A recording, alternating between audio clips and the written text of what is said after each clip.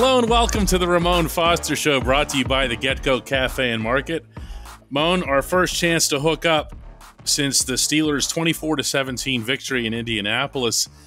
24 points, all by the offense. What's going on here? What did you like? What didn't you like? What I like is a dub, okay, and a dub against a bad team too, right? A coach that just recently got a head coaching job. Their front office is a mess at times. The quarterback is an older guy that looks like an older guy.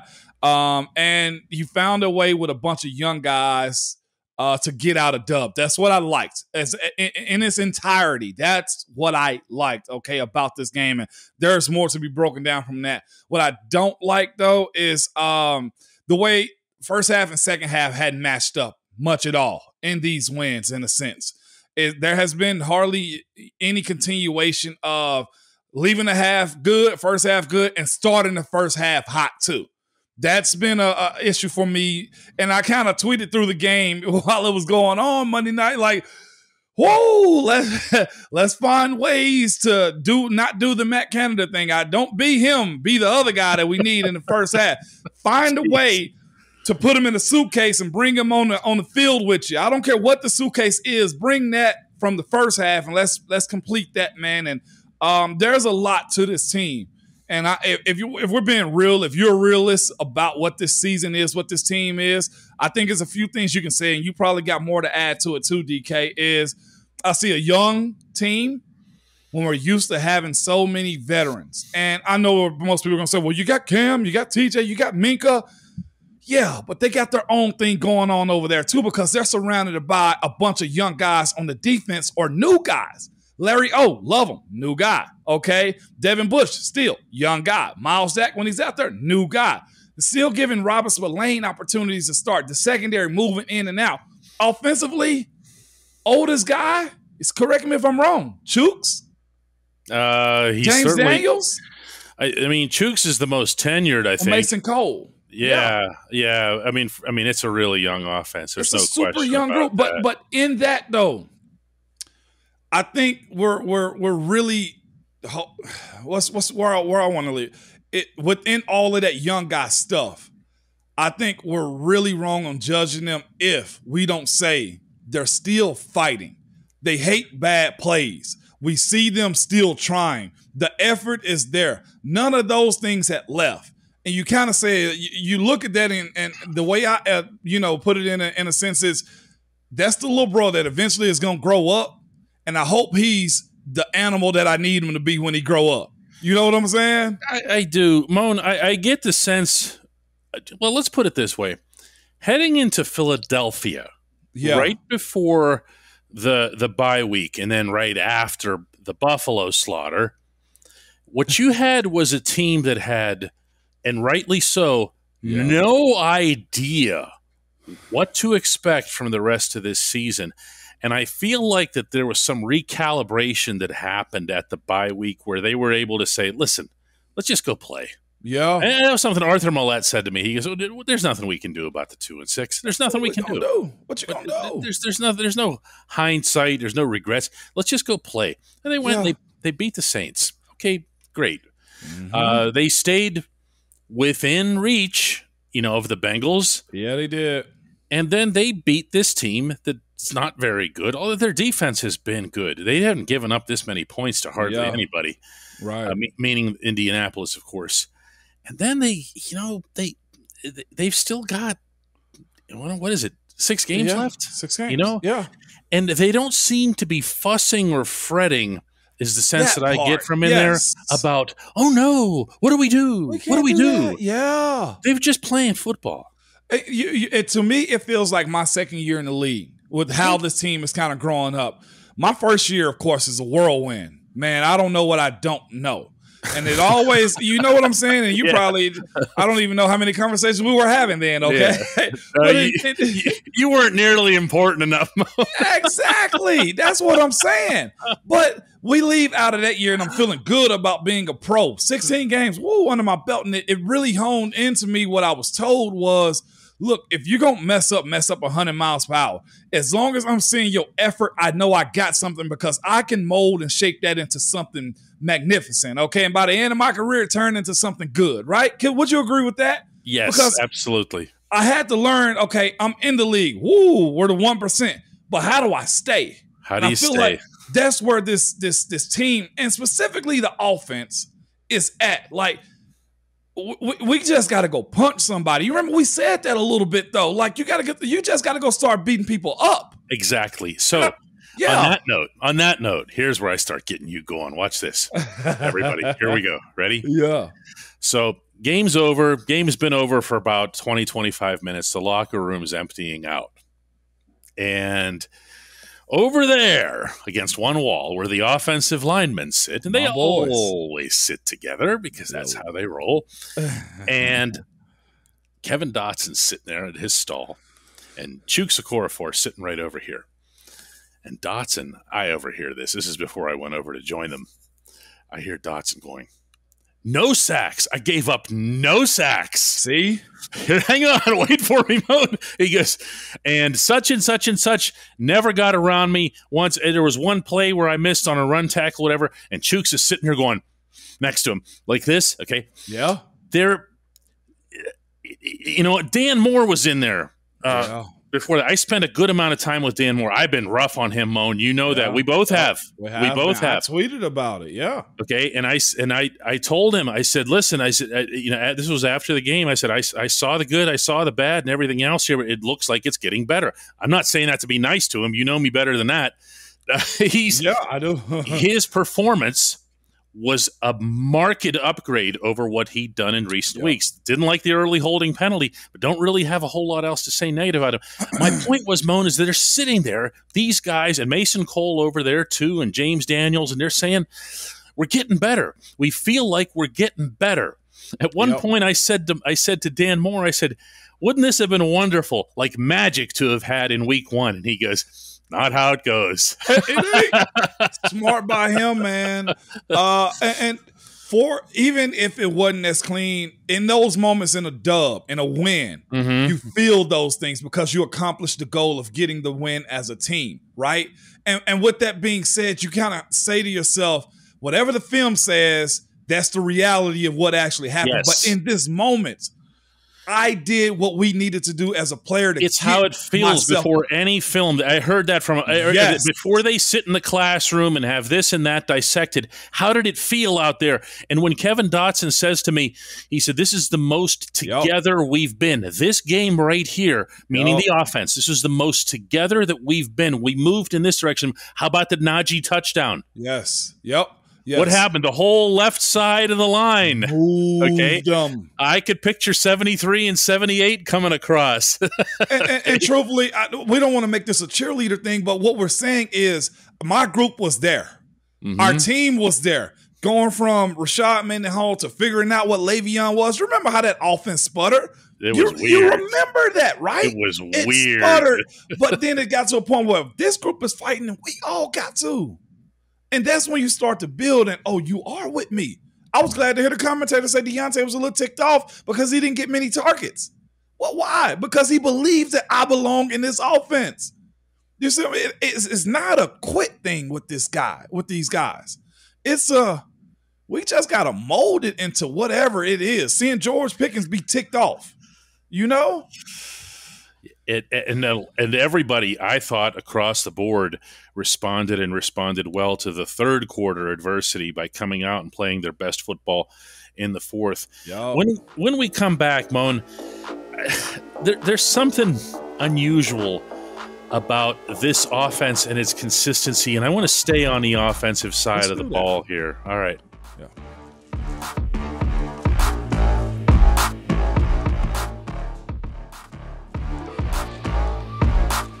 Welcome back to the Ramon Foster Show. Moan, when referencing this offense right now, consistency comes up a lot in the locker room, and it should, because you will see Kenny drop back and make a 35-yard pass to George Pickens down the right sideline. You'll also see somebody just make a drop, or Kenny will make – I didn't think he made many this week, but he'll make an occasional bad pass. and you'll see a missed block or a penalty and whatever else here. How difficult is it for the athlete at the athlete level to come to grips with, but we just did this. Why didn't we do it now? Yeah. Where does your brain go there? We just did this. Man, it's a confusion because you've seen it, you've done it, as you said, and it's like, but why? But that's sports, right? That's the beauty of it. It's the adversity of it. It's in the sense of what you said, getting to that pro level of just it's automatic all the time. It's reps, and that's what this group lacks a lot too. Is the reps of doing those things. Like, to your point, watching Kenny throw a pass that I'm sure you've seen in practice that you can't report on. That's just concise, just accurate as ever. But one of the first third downs of the game sails over the receiver head. You know what I'm saying? It's to your point of, I know I can do this. I've done those things before. And then it starts to click later in the game. And I think from your point in the last segment, from that third quarter to when it starts to click again in the fourth, it's like, okay, yeah, this is where we're comfortable at. Not necessarily the second win, but the idea of, I just need to play ball. But the nerves, DK, of it all, you can't really explain it other than it's ugly and you got to leave plays behind you. And to an extent, and this is the other point that I wanted to make here, is that when you talk to these guys, and you obviously experienced it, Moan, they also want to learn from them and learn from them these mistakes immediately. Yeah. Do you remember Kenny taking the sack that took the Steelers out of field goal range? It was right after James Pierre's interception. And Anthony McFarland runs right past 91. Absolutely should have chipped him. You know what I'm talking about. Yep, I know. And 91 standing there like, seriously? Seriously? See him? He's like, you're just going to let me go at the quarterback? And okay. you know what? And he did. But in those moments, as bad as it is in those moments, everybody has to have that hard moment. I don't care what sport you're playing. Whether your team is up by 7 and you're the pitcher that gets 5 and then they rally some more and then you lose the game. Or whether it's basketball and you don't know how to, or you take the wrong time out and you get a tech like Michigan, right? Like that, like the Fab Five. Everybody got to have a hard pro moment, whether it's one game that you lose or eventually win, that you never have that mistake again. Because as players sometimes, though, too, you get to a point to where, well, shoot, I'm on autopilot. I'm good to go. And then you get humbled again. Like McFarland on that play got humbled to be like, my detail has to be in an all-time high level because that's what being a pro is. All he's going to see on film that's the first 2 days of this week. It's not going to be the nice run that he had. It's not going to be the one time he almost broke one. No. I mean, like, I'm talking about broke one, like Maryland style, okay?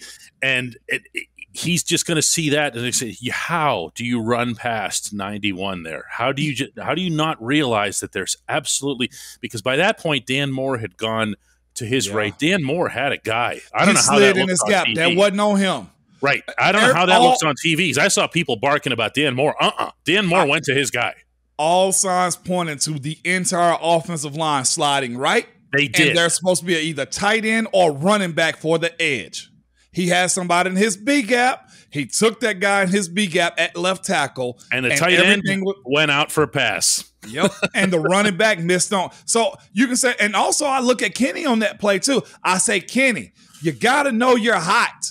But see, that's also him as a pro, DK. That's one of those things where Ben wouldn't mind. Yeah, let him go. I got him. He good.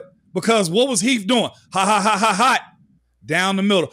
First time I saw that play happen was in Detroit, I think on Thanksgiving. And I'm running, I'm blocking. I might have been extra tight end if I'm not mistaken. I was somewhere on the field. I'm like, we're supposed to be blocking. No, Ben had a hot to Heath right down the seam. And I'm thinking to myself, oh, we can throw the ball here too? Had no freaking idea. Ben didn't mind them blitzing. Because why? No, he welcomed it because he could just go right over their heads. I see him. It was a hot by the tight end that he should have got his head around quicker. Kenny should have looked at the tight end quicker also, and Ant should have been able to block or cut that defensive end. That wasn't a tackle. Yeah.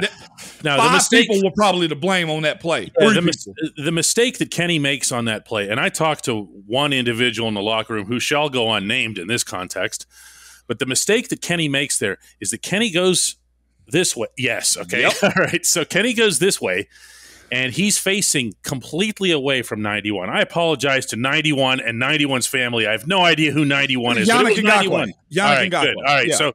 So Kenny's facing this direction. He didn't see him. Yannick. Yep. Yeah. Yep. Kenny didn't see him. This is also. So it's not like Kenny made a conscious decision to not, I'm not going to throw the ball away. I'm just going to eat it. He didn't see him. He didn't see him. But this is also the communication factor too, DK, where I say this team is young. This team is new. Why? Because communication up front from the offensive line said, hey, Ralph, we're sliding right. Or rip. Everybody's right. Somebody's coming back on the end, and there's possibly a hot. Kenny's probably got so much going on in his head. He probably heard it, but he didn't deposit it to actually think about it.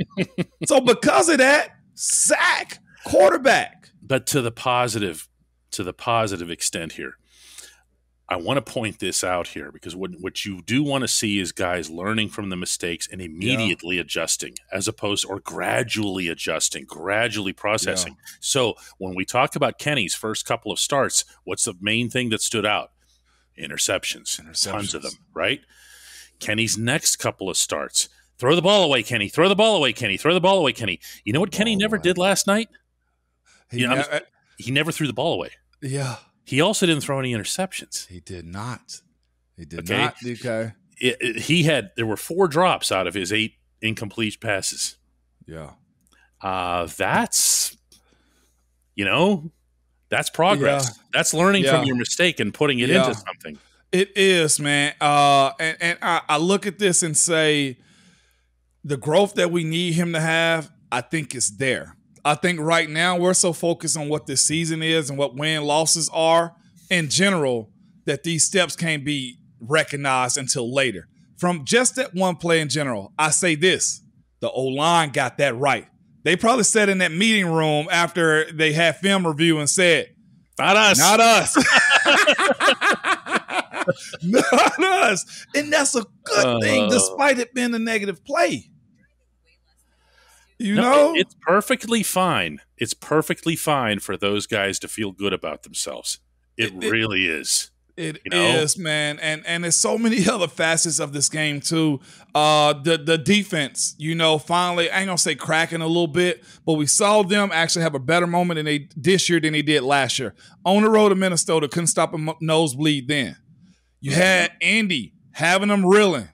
And they found a way to really crack that pot of stopping them from either getting into the end zone or the 4th down stop in the secondary in which they got 8 up. That, again, a step, right? When we speak about what this team is. And I'm just like, we don't like it. I don't like being, 4-7, whatever the case may be. It sucks. But this is a ball of clay with a bunch of missing just ingredients and a sketch of what we actually need to be, but there's steps being made, DK. There are. When we and come they're back, not quitting. It don't look like there's no quit mode. It don't look like what the Bengals look like. It didn't look like what Cleveland looks like. It doesn't look like New Orleans. They're playing football. They're getting better. And as Mike Tomlin said to me in an answer to a question that I asked after the game, even while their younger players are growing, they feel that their younger players are good enough to both get better and to win games. I kind of like that. When we come back, the only segment that matters. Hey,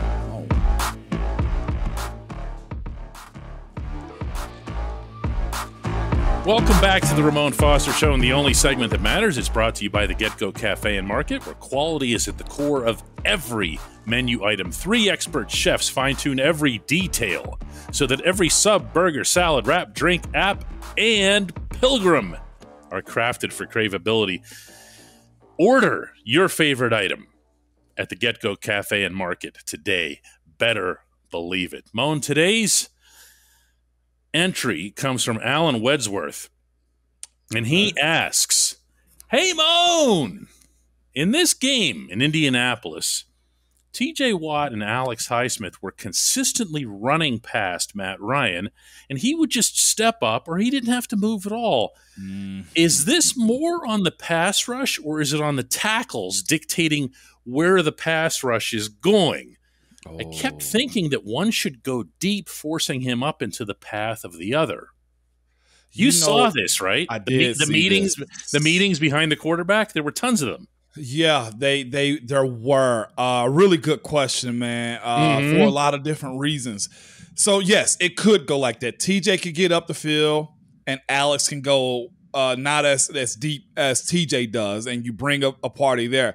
I will say this. Their interior offensive line of the Colts is pretty solid. Quentin Nelson is one of the best. I think there are some guys this year I've seen play Quentin, and Quentin he got shocked by who they were and what they could do to him.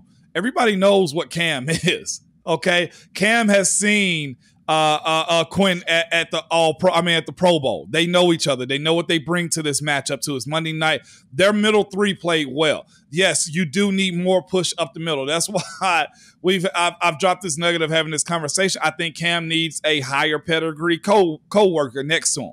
You've heard me say this, right? And conversations about what next year could be with who you go after as far as players. I think that's something that was necessary. I like the Jordan Davis kid out of Georgia last year. I was like, man, it'd be awesome if they could get him. You remember having those conversations? I remember you bringing him up all the time. And it pays off when you have guys like that. And I'll say this about that.